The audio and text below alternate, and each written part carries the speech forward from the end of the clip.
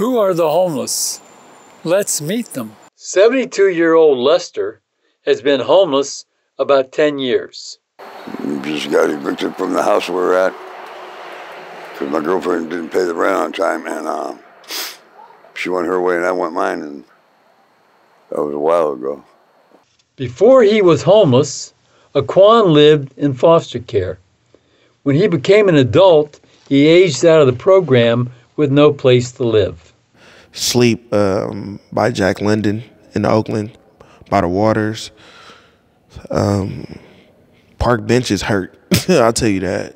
Sleeping in the car with my kids, hearing gunshots at night in Oakland.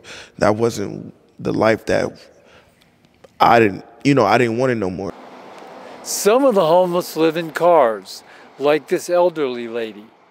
She did not want to give us her name for privacy reasons. This is the first time I've ever been homelessness and living in my car. Corinne, 57, has been homeless for 23 years. Well, due to a drug addiction that I had in the past, I got cleaned up, and then I was able to rent a room from somebody, and then that person ended up losing the home due to the father dying, so I had to move. Got a motel for a while, and then it, got costly. I couldn't pay for it all the time.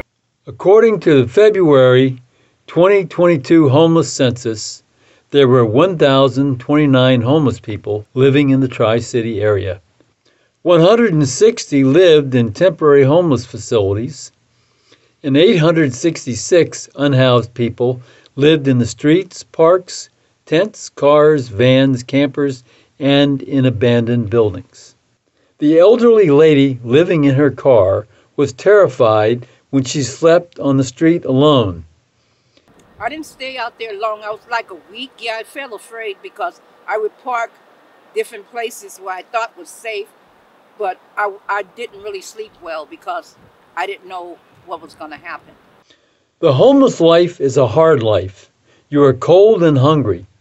You never know when your meager possessions will be taken from you. Because, a lot of us live in tents, and you can feel every piece of wind and just every coldness. My location was, at the time, in Oakland. It was pretty bad because, I was walking to the store with my young daughter, with Aaliyah, and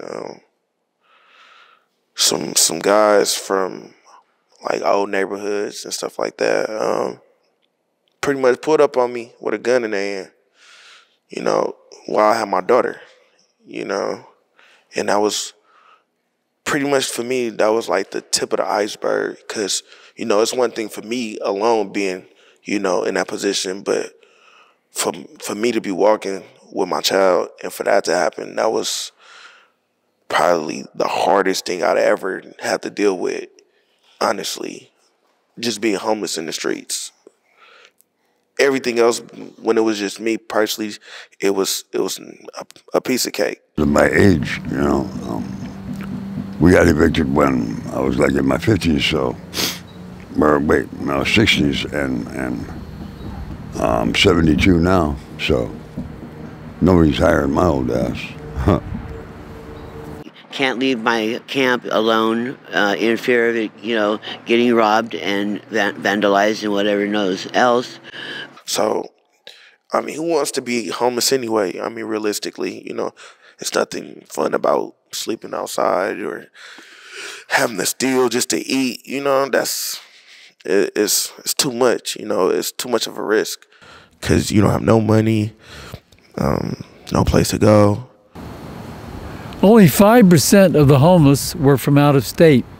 67%, 2/3, were residents of the Tri-City area at the time they lost their homes. In part 2 of the Ohlone Tri-City News investigation into the unhoused, we will learn how some of the folks that we've talked with were able to move beyond homelessness through the intervention of local agencies. I am Charles Bolton for Ohlone Tri-City News.